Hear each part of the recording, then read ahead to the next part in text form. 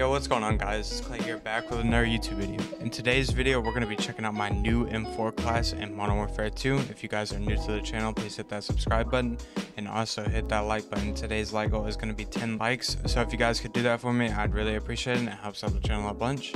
Let's jump straight into the attachments. Over on the muzzle, I'm going to be using the FJX Fulcrum Pro muzzle. It adds vertical recoil control and horizontal recoil control. The cons are aim down sight speed and aiming stability.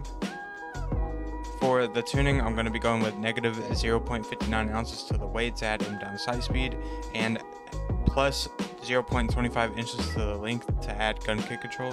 I could hardly even get that out. For the barrel, I'm going to be using the 14-inch carbon shroud barrel. It adds recoil control and bullet velocity. The cons are movement speed and aim down sight speed. With the tuning, I'm going with 0.40 pounds to the weight to add recoil steadiness and negative 0.25 inches to the length to add aim down sight speed. Over on the underbarrel, I'm going to be using the phase 3 grip for the aiming out of stability, hip fire accuracy, and recoil stabilization. The cons are walking speed and aim down sight speed. And with the tuning, I'm going with 0.49 ounces to the weight to add recoil stabilization and negative 0.21 inches to the length to add aim walking speed. Okay, over on the rear grip, I'm going to be using the X10 grip to add sprint to fire speed and aim down sight speed. The cons are recoil control. With the tuning, I'm going with negative 0.71 ounces to the weight to add aim down sight speed and negative 0.25 inches to the width to add sprint to fire speed.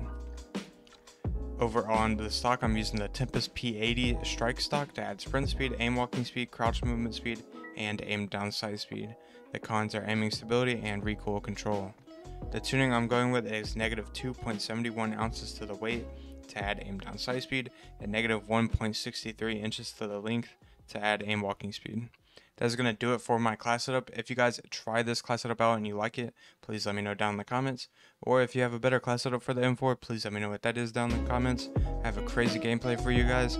Unfortunately, it isn't the class setup that I am showing you guys today, but this is a new and improved class setup. It is way better.